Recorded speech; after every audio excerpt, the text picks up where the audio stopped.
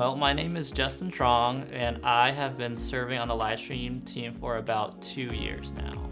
So being on the Livestream team, I've always kind of thought of it as the next front door for the church, especially as technology has grown. For most people or newcomers, as they come to the church and actually come physically in the church, they've actually most likely watched it online one way or another. So just being able to reach them before they come here.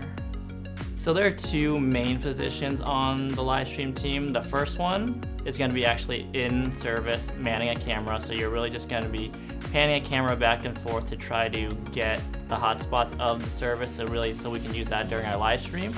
The second position is more a technical position that's downstairs during service. We're going to be behind the computer, and they're going to be adjusting camera angles, lighting, and sound, and all that training would be provided.